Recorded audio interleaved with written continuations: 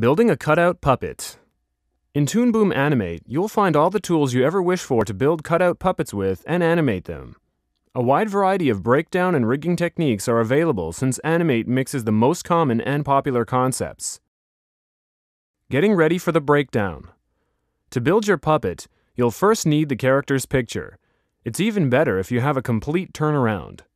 Breaking down a puppet consists of cutting the body into parts and placing them on different layers so that the character becomes articulated.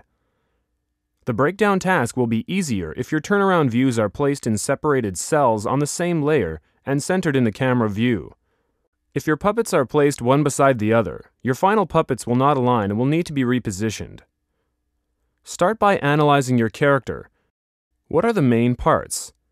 If you look at this sample character Limpa, you can identify 5 main pieces: body, left arm, right arm, left leg, and right leg.